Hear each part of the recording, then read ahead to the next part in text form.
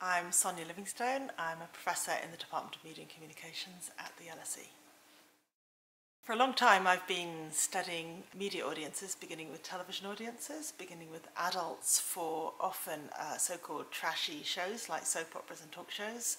And I've been really interested to understand why people that we think of in all kinds of serious ways in their daily lives, as workers, as voters, as engaged in the public world, why do we sometimes have such a pejorative view of them when they watch TV? And so my research has been concerned to listen more carefully to the justification and rationale that audiences themselves give when they engage with different media.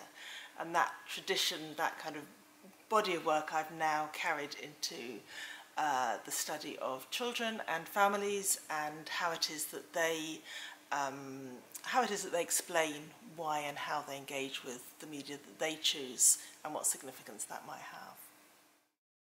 In thinking about audiences, I guess I draw partly on the tradition of reception studies, which is, if you like, a kind of semiotic approach to the world, and it positions, therefore, audiences as readers and interpreters of the entire world.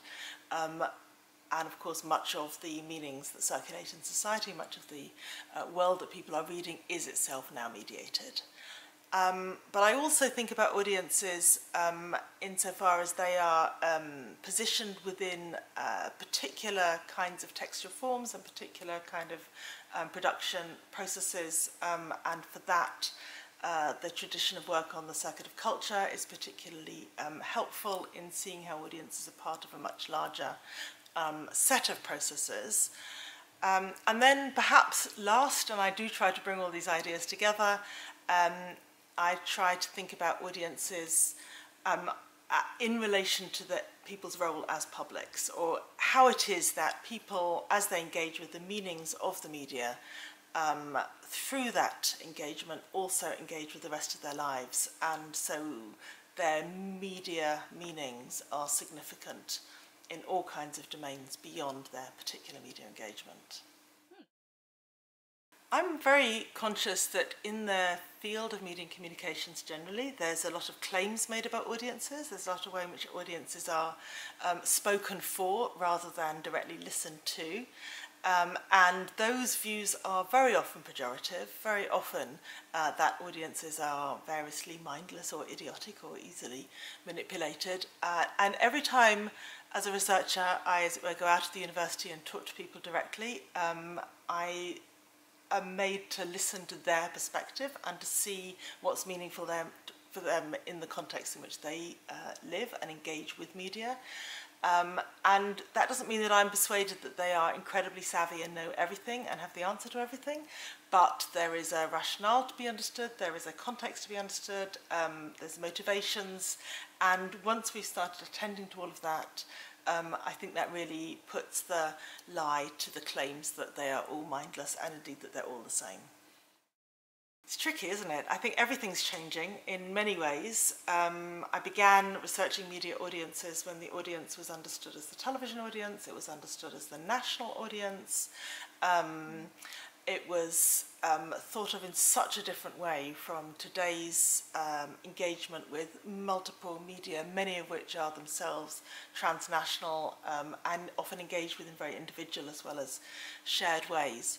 But when I think about why people engage with media, or the kinds of interpretations that they bring to bear, or the way in which their daily life context shapes the ways in which they interpret or resist or counter or debate with different messages in the media, then I see all kinds of continuities. And I guess the struggle in my research, and I think for a lot of the field, is between that sense of stasis and change. I think the really crucial thing for audience researchers is to get out of the university, not ask people to come anywhere near where you are or where you work, but to go and find them where they engage with the media spontaneously in their lives. So that means that I visit a lot of people at home. I talk to children where they prefer to play or hang out.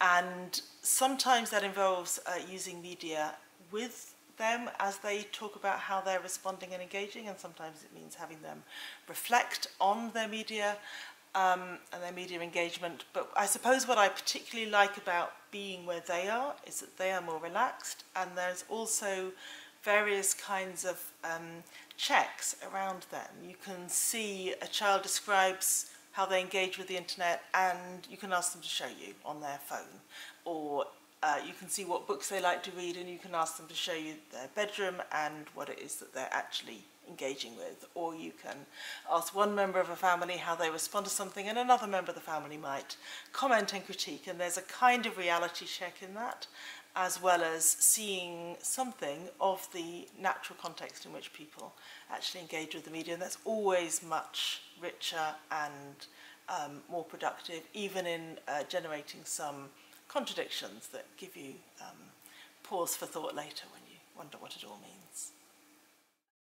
I think one consistent challenge for audience researchers is to listen to the incessant claims being made about people's media engagement by those who haven't spoken to them and haven't listened directly to what they have to say. So I often think about the challenge for media audiences in terms of voice, and it's striking how much of audience research really focuses on those who are, if you like, not middle-aged, middle-class white men. It is all the other constituencies whose voices are insufficiently heard in society, and it's often in other areas than the main valued fora of our society that those voices get heard, and it's often audience researchers. And I think it needs to continue to be that that's one thing audience researchers do. Many people have found some measure of voice and expression through diverse media, and we should be out there, as it were, tracking them and understanding them. But our task is also then to bring what they have to say back to those more valued spaces and ensure that they're not marginalised.